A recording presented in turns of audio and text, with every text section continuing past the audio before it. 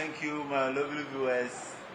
Today is another beautiful day, and it's 2 o'clock in Ghana, I think in 3 o'clock in Nigeria.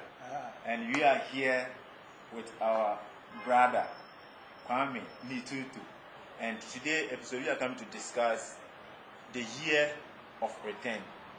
Many people have heard of year of return, year of return, year of return. When our president Nana Addo Dankwa Akufo-Addo officially launched it last year, September 2018, at Washington DC. Many of them have been thinking of it. Here they have heard of it, and they wanted to know what is the year of return, the meaning of it. So here with my brother, as I earlier mentioned, KWAME NITOTO.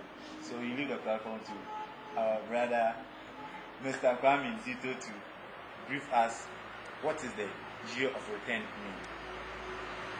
For me, the year of return is a very significant one. First of all, I just want to give a shout out to President Addo. A wonderful, wonderful, wonderful concept to launch the year of return. So the President of Ghana certainly deserves to be respected for that. For me, coming from the Diaspora, returning to Ghana, I came here in 2017, and I came because I needed to fill that void that was in me. My African spirit needed to be nourished. I was thirsty for my African culture. And so coming to Ghana was a very important step in my life. And seeing the year of return unfold has brought so much up for me. And what I would say, what it means to me is restoring myself to who I was prior to the European invasion of Africa. Because when you ask the question, return to what? Return to who? You can't just say year of return without, because the indication is we're going back to something that was already present. That's the indication of returning to something. So what are we returning to? And so for me, I look back on our history, our great history as African people, all the way back to ancient Kemet, in the time of Moses, even beyond that. And we had great civilizations. We had great African kingdoms that were very wealthy, very prosperous, and very functional at that time.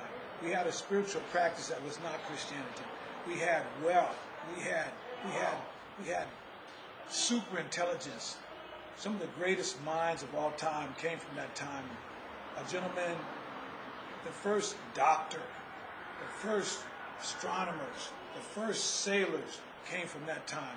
And so when I talk about the year of return, that's what comes up for me. What comes up for me is restoring myself to the level of greatness that African people truly are. And so the question becomes, who are we?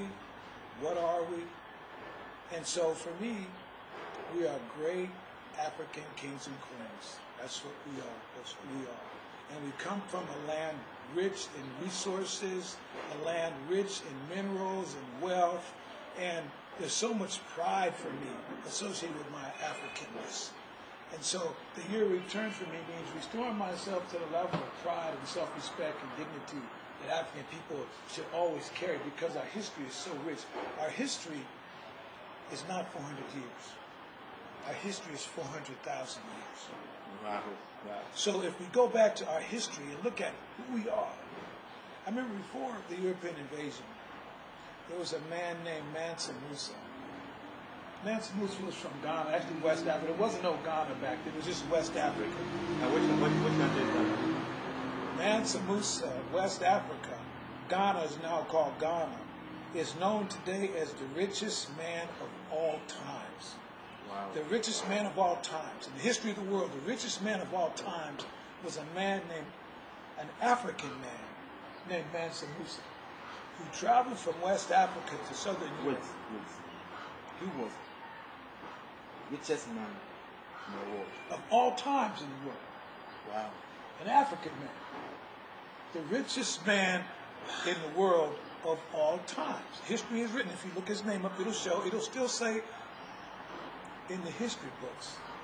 Mansa Musa, he traveled to Southern Europe with 300,000 people, 60,000 people carrying gold staffs. He brought so much gold to Europe that the Europeans wondered where he got such great wealth.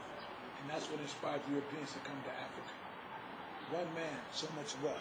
This is what I'm talking about returning to. We're talking about the year of return. Let's return to being the richest people on the planet. Let's return to being the brightest minds of all times. Let's return to the greatness that we are. And so what comes up for me is a healing.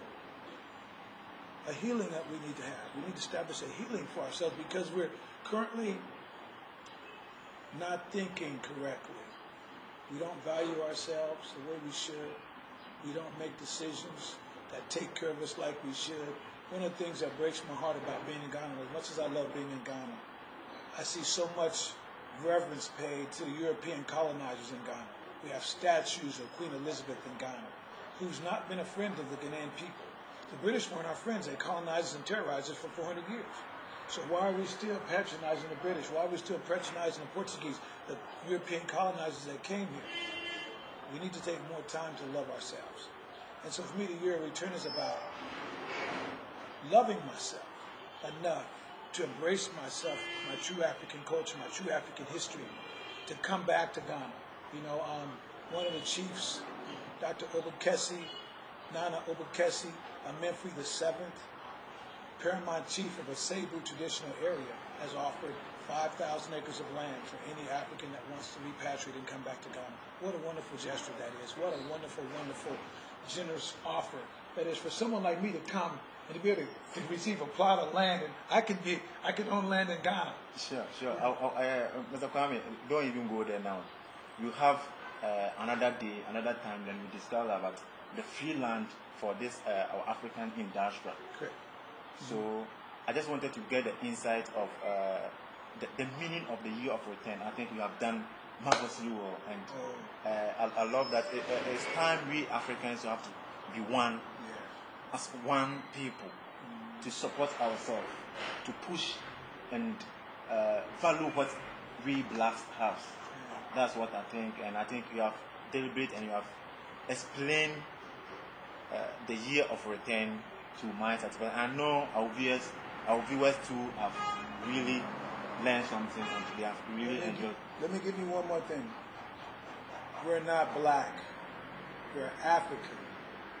Black is what the colonizers called us to separate us from our African culture. We begin to call ourselves black. We're not black. We're all Africans. That's who we are. And every time we identify ourselves, anything other than African, we separate ourselves from our culture as African people. So I want to just make that one big distinction. And lastly, economically, I spend my money with African people. I buy clothes made in Ghana. I don't want to wear European clothes and let my money go to Europe. I don't want to buy products from Europe. I want to buy products from Africa. We're returning to restoring ourselves to our brotherhood, the support of one another. We shop, we patronize our own businesses. We spend our money with one another.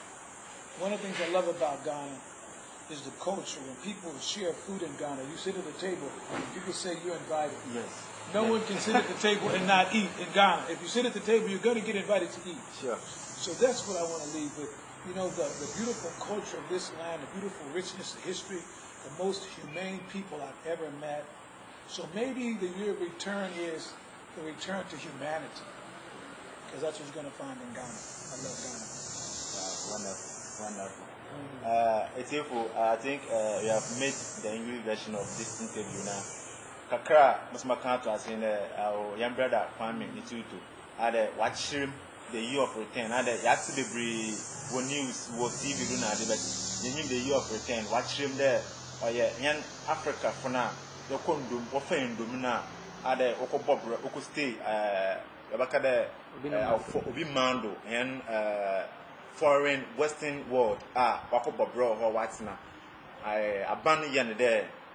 On last year, September 2018, officially launched there at least in Africa for now or now, back to their root. No be established war. For this year 2019. Now, a prayer, it's here for now. What's the year of return?